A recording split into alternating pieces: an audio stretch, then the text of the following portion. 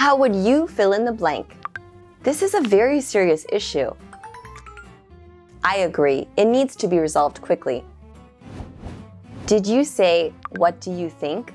What do you think is a question you can ask when you want to hear someone's opinion about something. However, many people overuse it.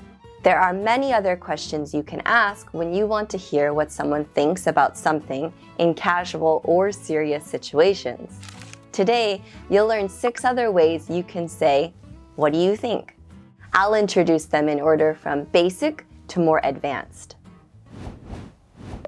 Do you agree? Or do you disagree? Don't you agree?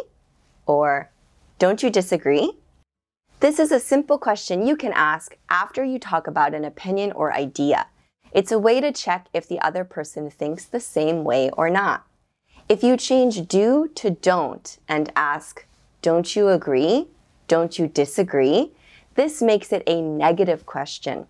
It might seem confusing, but all it means is that you are guessing what their answer is as you ask the question. For instance, if you say, chocolate ice cream is the best. Don't you agree?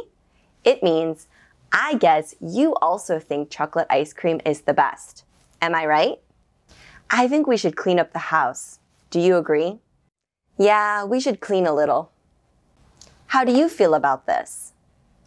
Although this question is asking about someone's feelings, it means thoughts. It's a very common and natural way to ask someone what they think. You can also end the question with any noun or ing verb. For instance, how do you feel about pets? Or, how do you feel about owning a pet? How do you feel about backpacking around the world? I think it sounds like a great adventure. I'd love to hear what you think. Use this expression when you want to encourage someone to share their opinion. If someone is a little shy or seems uncomfortable sharing their thoughts, using this expression can help them open up and share. I'm thinking of painting my room blue. I'd love to hear what you think. Blue? Well, I think sky blue would look nice. Could you share your thoughts on this?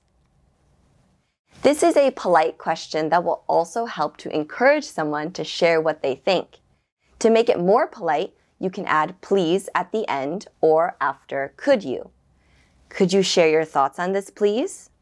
Could you please share your thoughts on this? Of course, you can also replace this with a noun or ing verb. Could you share your thoughts on the plan for next month? Sure, I actually have a few suggestions to change the plan. What's your opinion on this? This is a good question when the topic is more serious because of the word opinion. You can also make the question more specific and clearer by ending it with a noun or ing verb instead of this. What's your opinion on eating meat? I'm a vegetarian, so I'm against eating meat.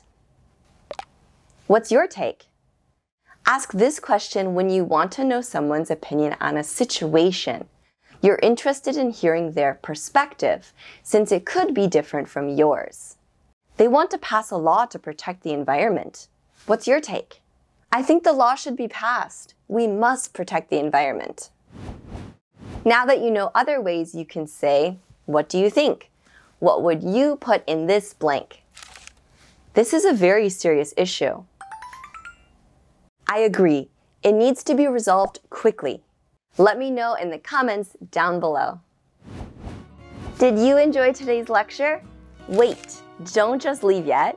If you go to the Cake app below the video, you'll see our A-Level Speaking Challenge feature.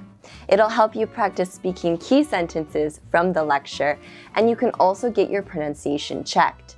So check it out and try until you get an A to improve your speaking skills. So download Cake today, and I'll see you in the next class. Bye!